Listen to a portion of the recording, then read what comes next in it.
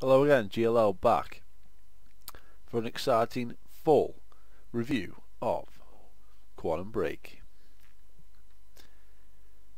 This game has hit the market and it's kind of like Marmite. We've got people saying it's crap, we've got people saying it's good. So what's my take on it? Well, as far as I'm concerned, this is the second best exclusive game on the Xbox One. The best one being Rise Son of Rome. Now, why can I say that? Why can I say that it's the second best exclusive game on the Xbox One?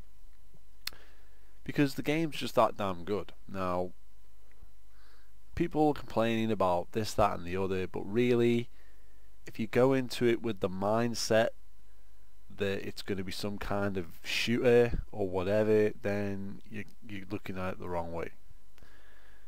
Obviously, it is a shooter technically, but this game is heavily story driven with a lot of dialogue and a lot of obviously real action scenes done with real actors. So it's all about the story, and the story delivers. The story is excellent in this game. Well worth a purchase. Now, here's how I went about it. I got the game. I started it at 4 o'clock in the afternoon, and I played it for 14 hours straight until 6 o'clock in the morning. Straight through. Only breaking to like have food and stuff while I was watching the live action stuff. So it held my attention for 14 solid hours, and I didn't get bored. I didn't feel like going to bed. I didn't even feel tired. I was just engrossed. I couldn't put the game down. It was amazing. It's been a long time since I played a game for that length of time without getting bored. It's just every level, all sorts of different things going on, time travel, mind fuckage, things freezing, things stuttering, shit happening in the game, chaos everywhere, different enemies. Start you off with one type of enemy and then different ones start to come throughout the game, and yeah, some of them are pretty generic and whatnot, and that's really where the game lets itself down a little bit, just with the combat. The combat's just your standard FPS, basically. Take the Division, get rid of the XP system, there you go, Quantum Break. It's just a generic shooter gameplay, but it's not bad gameplay, it's just nothing special. But because the story is so good, and because the action and everything going on, and the locations and everything, and the graphics look stunning, especially like the character models and stuff. They look almost as good as the real fucking live action. Very, very well done. Music, everything is just done really well. There is a fair amount of replay value in this game because of all the different choices and finding out what happens if you make the other choices in the game that you didn't make the first time around. Different characters and whatnot will die or survive or whatever. That's not a spoiler, by the way, because that's obvious from the first fucking one of these things. So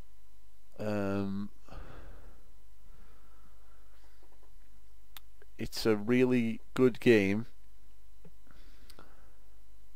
The game didn't crash once in 14 hours.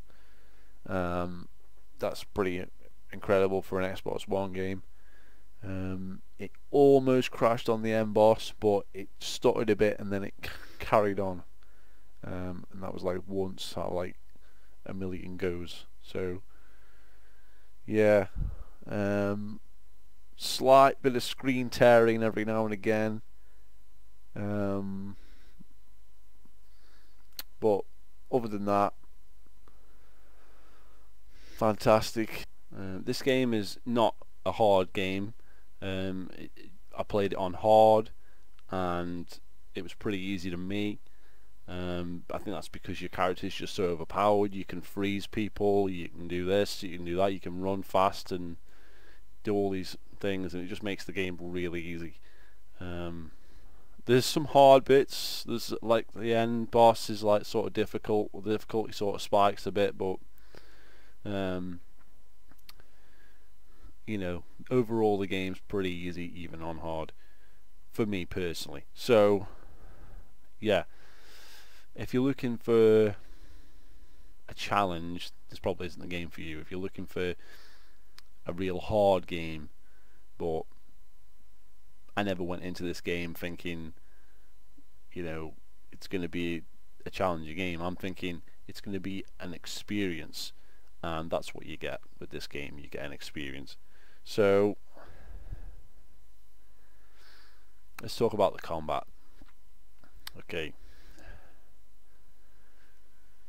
your combat is sort of a mix between Uncharted and Gears of War. You've got your pistol, which is infinite ammo. There's more than one pistol, but the original one's the best one, so you just end up keeping that. There's a slot for your assault rifles, and then like a special weapon slot where you can have like a sniper rifle, but for some reason there's no long range scope on it, and that's the sniper rifle. And it's kind of like Gears of War because you can keep your weapon level to level, so once you pick that sniper rifle up, you can keep that with you, and as long as you keep finding ammo boxes, you can keep replenishing the ammo. And that's another reason why the game is easier, because if you're an intelligent player, you're going to keep the best weapons all the way through the game. And I just use the assault rifle and the sniper for the whole game, pretty much. So yeah, grenades. The enemies can throw grenades, but you don't have grenades. That's a weird design choice, but I think it's to do with the way the time powers work, and it would just be awkward control wise and whatever, so they decided not to put grenades in for the player. Obviously you can do like Jedi fucking blasts and shit and kill people that way, so it doesn't really affect the gameplay that much. But some people might be deterred by the fact that you can't throw grenades, because that's what they want to do. So yeah, gameplay is a little bit strange. I mean, there's no hip firing, it's just all L trigger stuff. When the game starts up, the game has that stupid really high sensitivity like Call of Duty shit where it like locks on to people. You can turn that down to low or off, and then the game's a lot more fun to play. So as a seasoned gamer, we know this shit is like creeping in. They're trying to make games dead easy for noobs and whatever, and they just pile all that shit on, change that shit, turn it down, and play like a fucking pro. So yeah, this could well be game of the year right here, guys. Like I said in my other video, I wasn't expecting anything from this game until my brother started pressuring me into looking at it, and it didn't disappoint. It was way better than I expected. Like I say, excellent story, excellent characters, and I can't really say anything about that without spoiling the game for you, so you just have to fucking play for yourself. It's one of those kind of games where if I say anything, I'm just going to ruin the game. So I'm just going to tell you now that it's probably the second best game on the Xbox One. It's a little bit of a sequel slash DLC bait right at the end of the game, which may be annoying to some people, but it's fairly minor. It does have a satisfying ending, and then there's a little bit of a DLC slash sequel bait right at the end there. So yeah, very good game. 10 out of 10. 10 out of 10. You could maybe knock a few points off for controls. I'm not going to do that because when a game holds your attention for 14 hours solid, it's definitely worth every penny. So yeah, I'm gonna definitely play it again at some point. I've done all the achievements now, but I just like went back, because you can do your choices again. There's different choices in the game, sort of like Mass Effect choices type things, where you can like slightly change the story. It doesn't really change the story that much, but it does make slight changes to the game.